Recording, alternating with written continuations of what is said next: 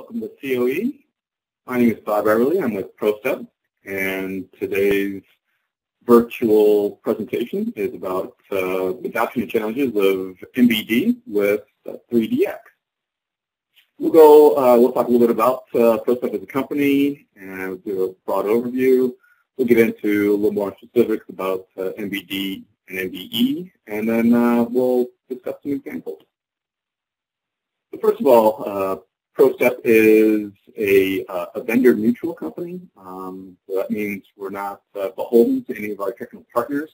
We're not a reseller of anyone else's products except for our own. So our own solutions primarily revolve around integrations and migrations of PLM systems, doing secure data exchange with deep back-end integrations to those PLM systems or ERP, SAP systems. And then for 3D transformation, which is what we're going to talk about primarily today, we've got several solutions that utilize HTML5 and 3D PDFs. PROSTEP's been around for over 25 years. We've got some 250 employees, primarily based in North America and in Europe. Most of our companies are leading Fortune 500 companies that you would recognize that are large manufacturing groups. Typically, these larger companies have multiple IT systems, and a lot of times we help them, again, either do integrations or migrations between those systems. And then our shareholders are listed at the bottom here. If you're in the automotive sector, you'll notice that there's a lot of German automotive companies, and that's because that's the history of PROSTEP. Back in the late 80s, early 90s, the German OEMs and their suppliers, they wanted a more efficient way to move CAD back and forth. And so what they did was they came together to form an association, and this association was the PROSTEP IVIP Association, which is now a leading standards body in Europe. And that group came up with the CAD neutral format STEP. So the STEP files that were then derived from that group, there was an immediate commercial need to securely move those STEP files between those OEMs and their suppliers. And that's when PROSTEP AG in Germany, PROSTEP Inc. here in North America were founded to be able to do that. So STEP format, PROSTEP.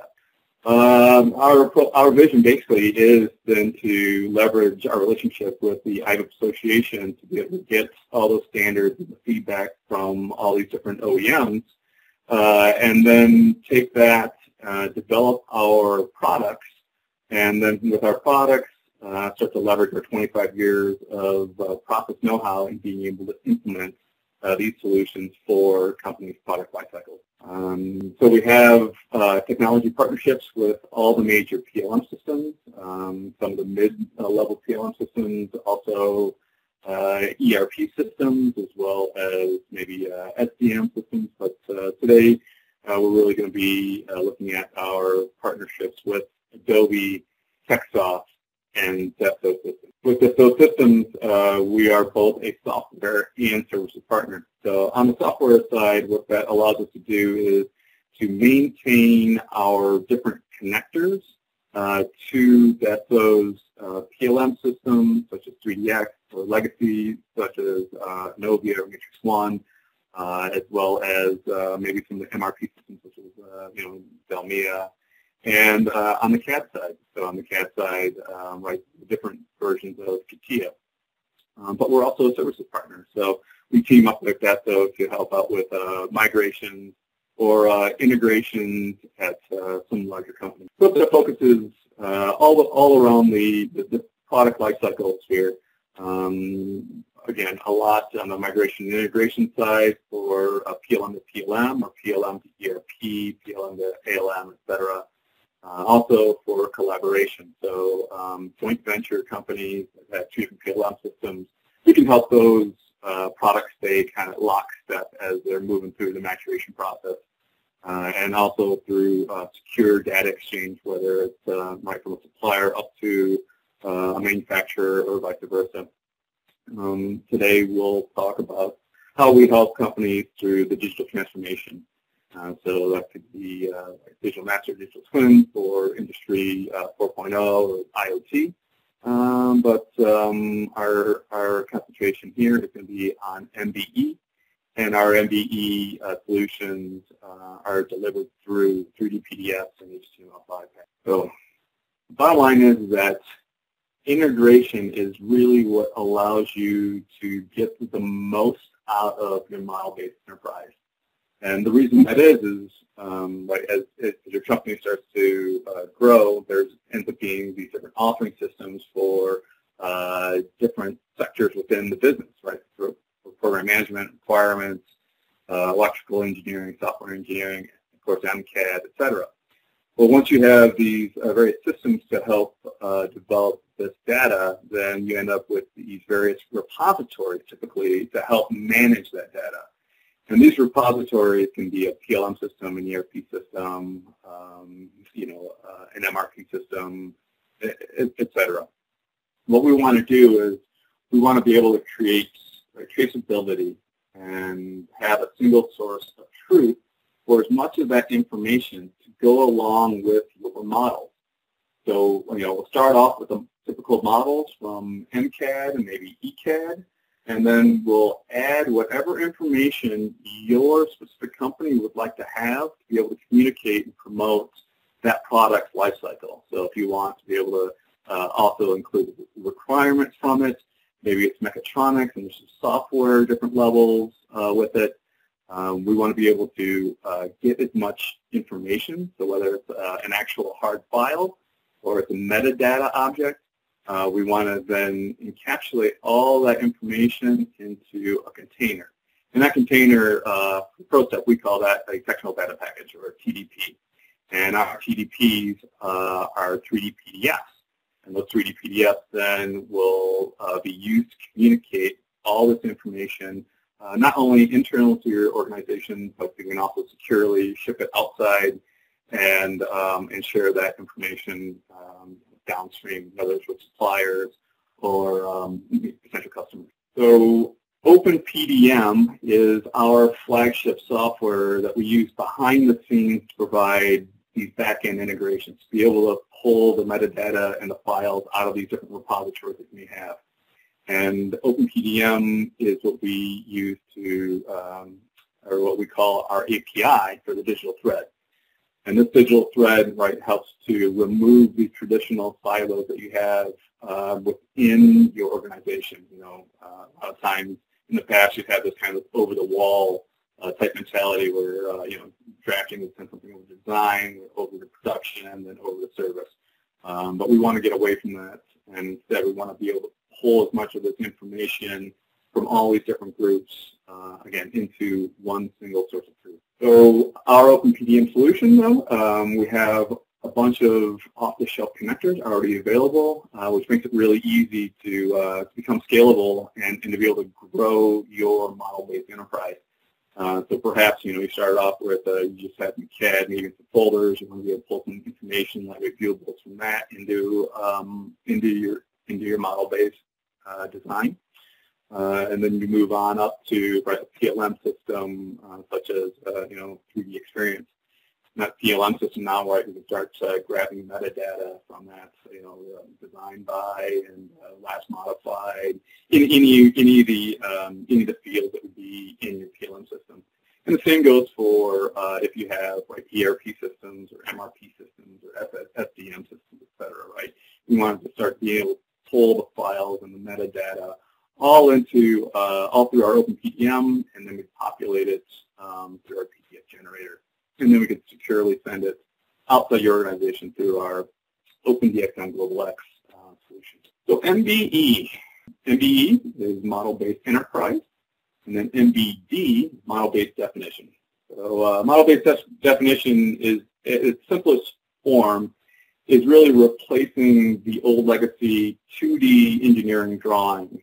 So all that information that would come from the 2D world, which is called product manufacturing information, or PMI, we want to then start to move that information directly onto the 3D model.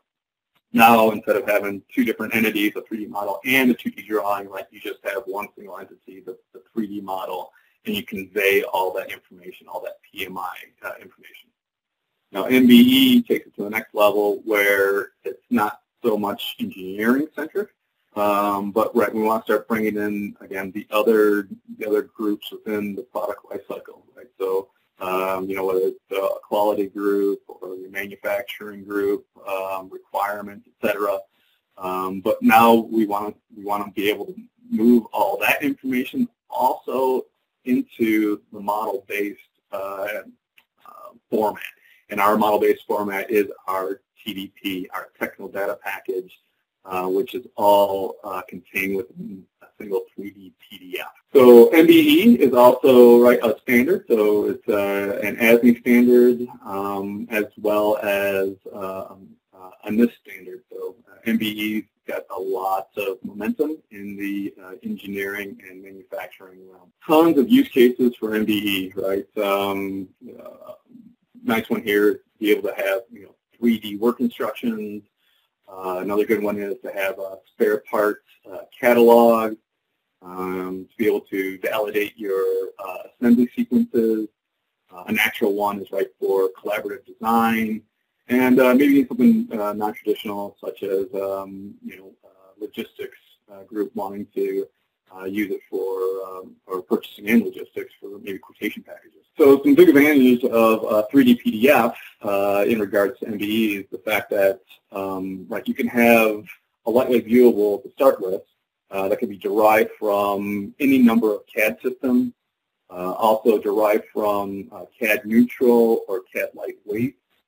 And then what's really nice about 3D PDF is that you get very large compression ratios, up to 10 times. Companies, often become very sensitive to their IP, so we can do different purity for your data. One good thing is if you don't want to attach the native CAD, this lightweight viewable, will not show any model history. But we can also go to another level, and we can add digital rights management, which I'll talk about a little bit later, and that really locks down your IP in the 3D PDF. And then finally, the fact that Adobe Reader is free and it's ubiquitous. So there's no additional burden as far as licenses for the company or another company outside your organization, to open this up.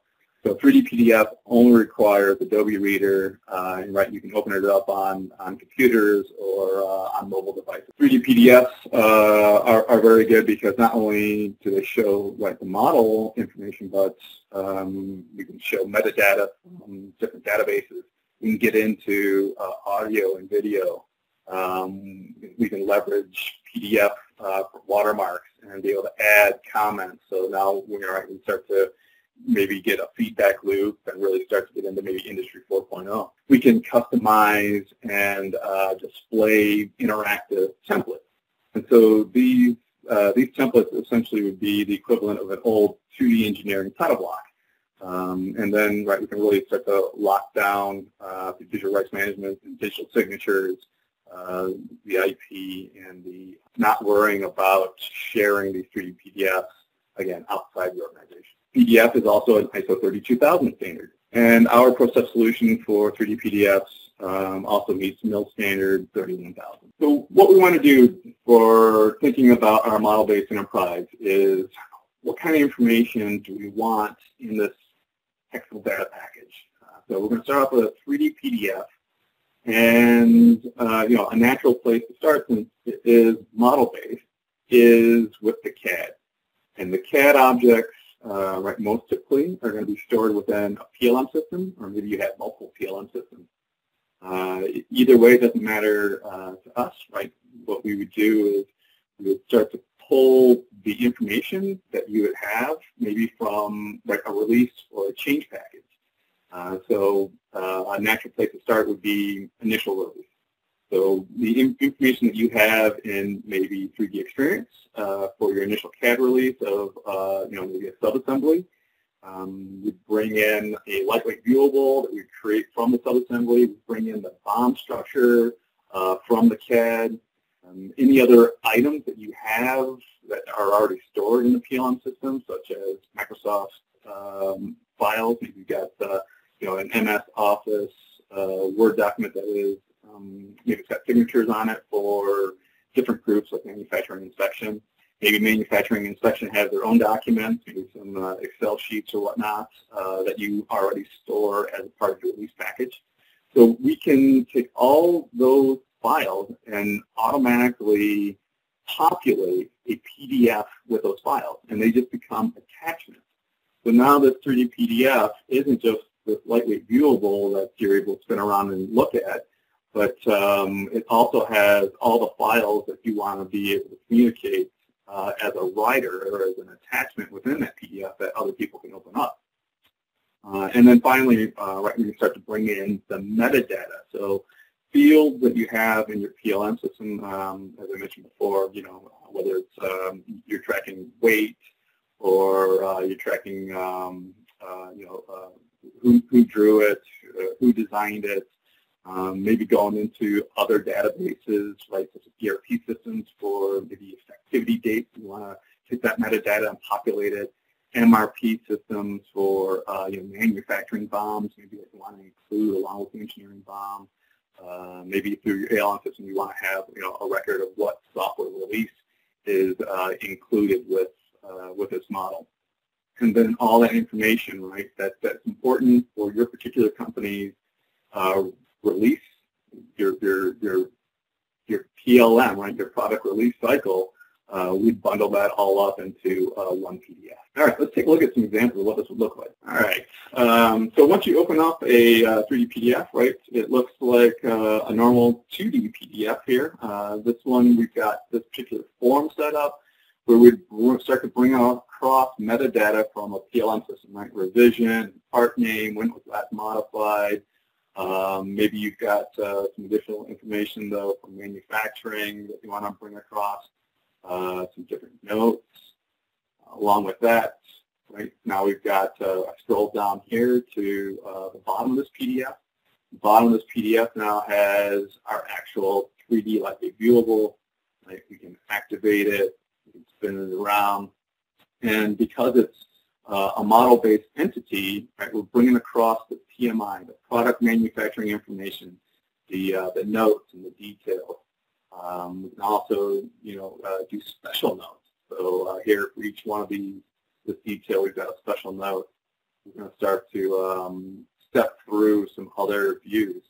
So in this view, we're highlighting what's going on. In this view, we're saying what are we doing? So we've got a certain plating with a minimum thickness being called out in this particular area. We can zoom up and see up. Here's our dimension.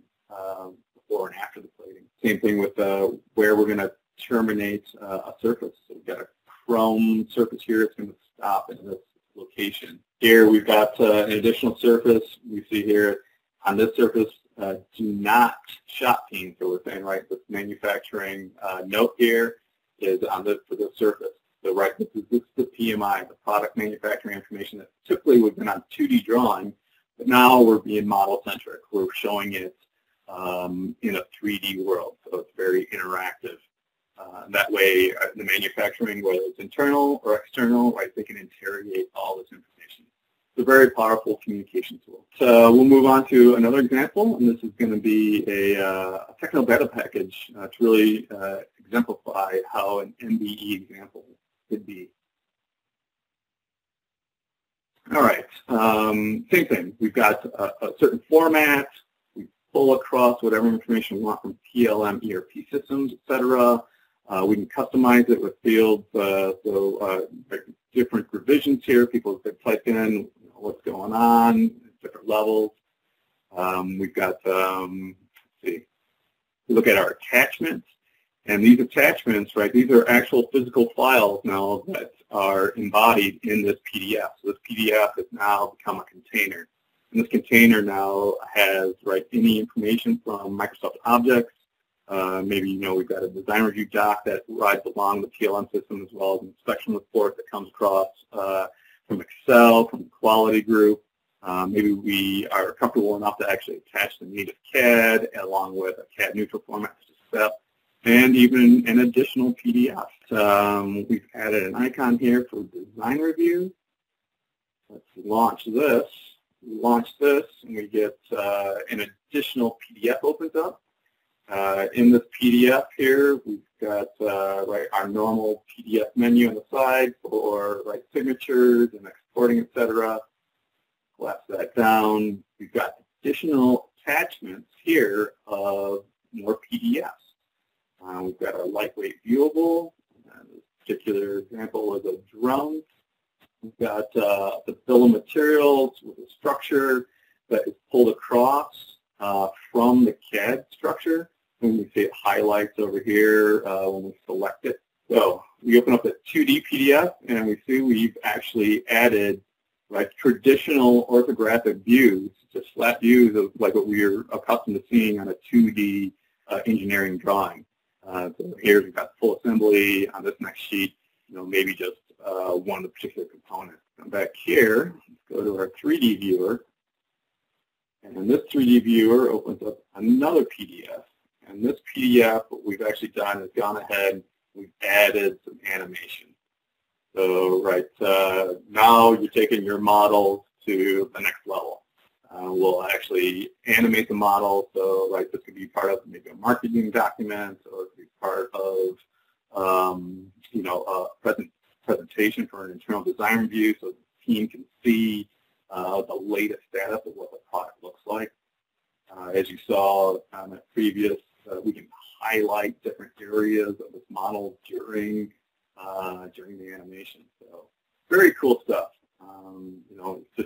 If you've got a use case, MBE is really the jumping off point to start to share all this engineering information outside the organization. And then embedded in this, we've got maybe an additional just a sheet here, a PDF, a 2D sheet that has different checklists or whatever that you may need. It could be for a design review. So one of the best things about going to an MBE type platform for your company is that this really helps promote saving time and money for the company.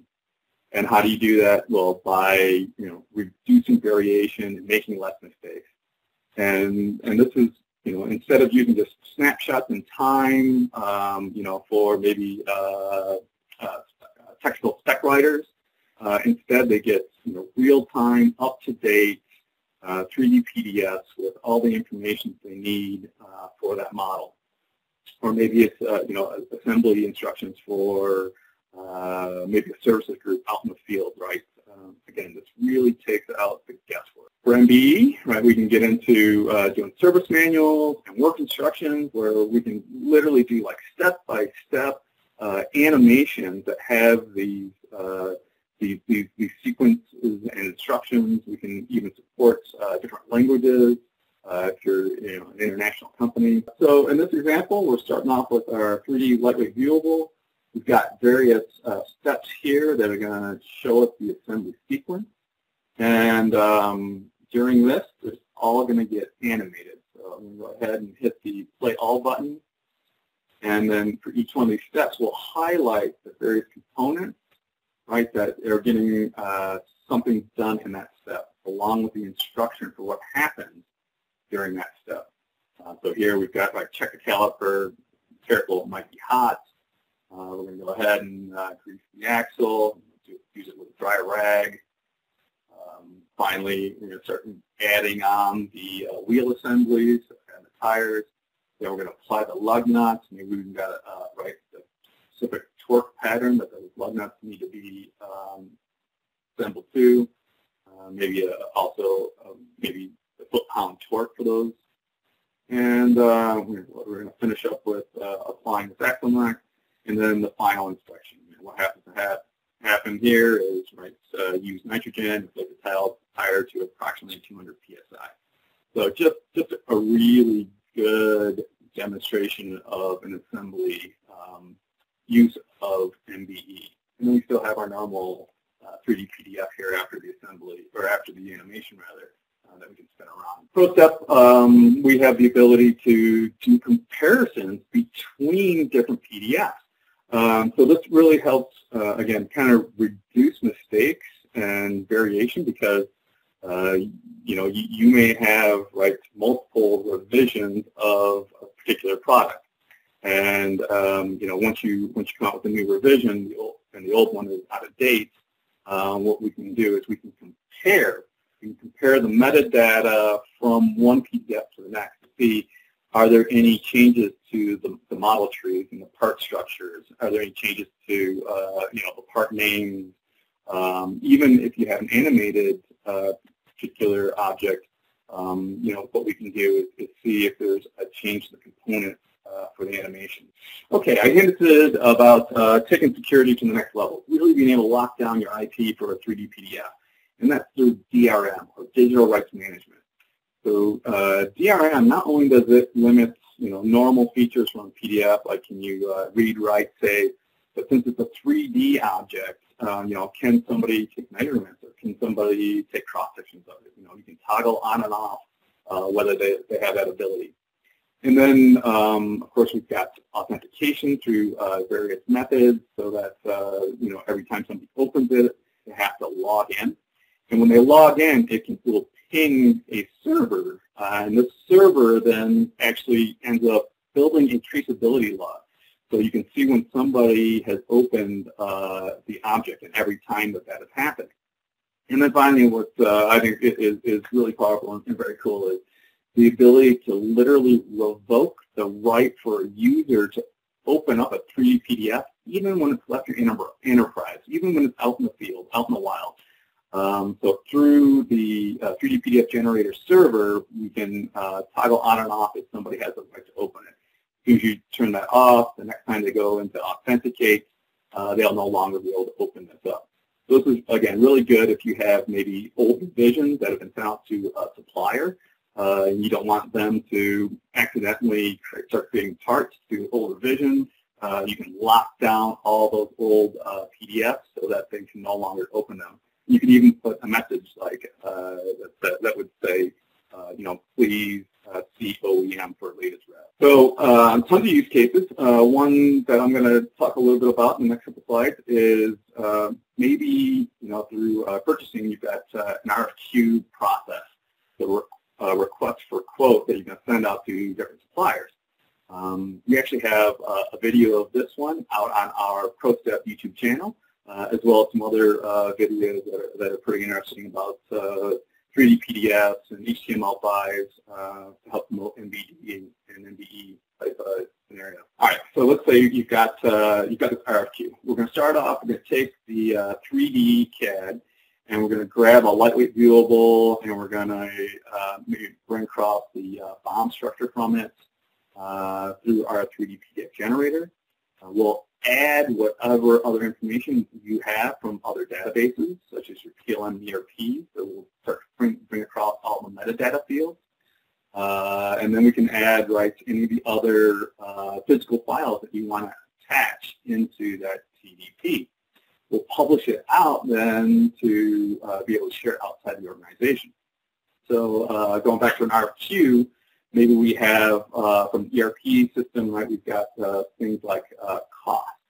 And from the PLM system, we've got you know, last modified, we've got provision, et cetera.